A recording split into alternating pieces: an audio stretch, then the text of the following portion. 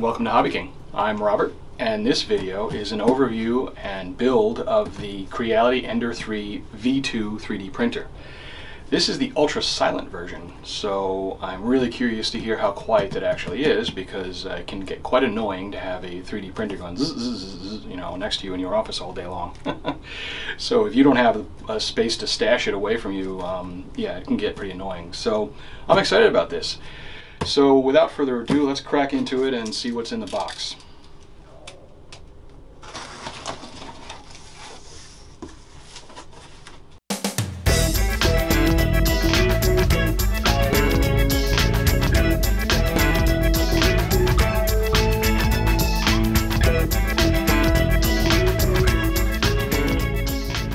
Okay, so here's everything out of the box, and I will admit it looks a bit intimidating. But I'm confident that Creality has supplied us with excellent instructions that are going to help us get this set up properly. So let's get to it.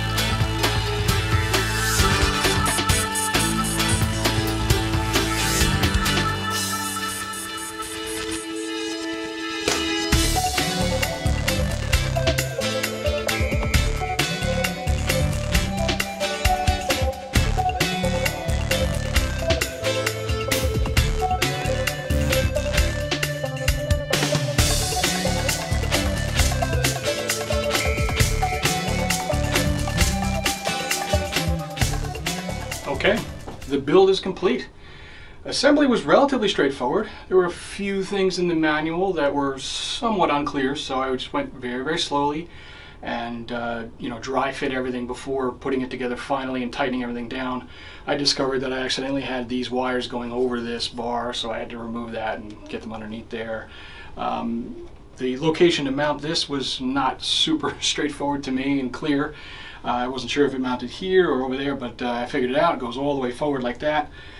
And so now we're at the point of powering up and auto homing and bed leveling and all that stuff, so let's get to it.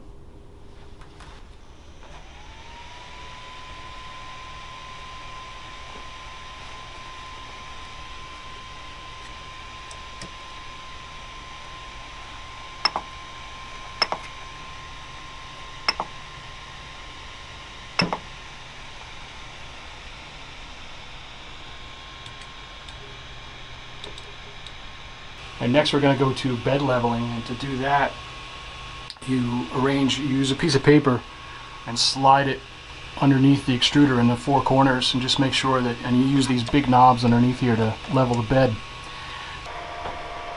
As you can see, the printer is now printing, and it is quiet. I gotta say, the fan is the loudest element of it. The motors themselves are practically silent. I'm just printing the little cat figure that came on the SD card with it. And I'm reading it directly from the card right now. I'm also going to do some prints from the computer. I've been using Repetier-Host for printing for some time now, so I'm comfortable with it and I like it. I've certainly used Cura and some of the other programs, but Repetier is the one I'm most familiar with. So I'm going to stick with that for now, but I'll try some other ones. But so yeah, like I said, the fan is the loudest element of this. As you can hear, the motor's practically silent, which is kind of nice. So this could be the kind of thing where you could have it nearby in the same room as you, and if that fan noise doesn't really bother you too much, you'll be just fine with it. In summation, I am very pleased with this printer so far. At $269, it's an outstanding value. It's got a big surface, 220, 220, 250, so you can print decent sized stuff. The resume print feature is great. It works very well. I actually got about 3/4 of the way through this kitty last night, so I paused the print, went home, shut the unit down, went home for the night, and came back in the morning, powered up. It immediately asked me if I wanted to continue the print. I said yes, and it continued the print. And I have to say that the print quality itself is outstanding. This little kitty, which was on the card, it comes with a cat and a dog, is excellent. I mean, you can really hardly see the lines. It's very, very well done, and so I'm very pleased with that. And again, that was just right off the card. I don't know what the settings were and blah blah blah, and I'm sure that at some point I'll get into more advanced settings with Repetier-Host or Cura or whatever I end up using. But just stock, right out of the box, it printed this little thing and it looks great. And I just put a little color on it with some magic markers just to make it look cool. But, so it's got other cool features. It'll obviously print PLA, TPU, PETG, and ABS and all that stuff. It's 1.75 with a 0.4 nozzle. So it's right in the same vein as all the other major printers out there. And so it's very competitive at this price point. So I would say if you're looking to get into 3D printing, get your hands on one. You will not be disappointed. If you have any questions or comments about the unit or this video, please reach out to us on support or in the comments of YouTube where you're seeing this. We have live chat 24/7 support. We have support ticket system through email, and you can stay current with us and all our cool stuff at Facebook, Instagram, Twitter, and social media and all that stuff.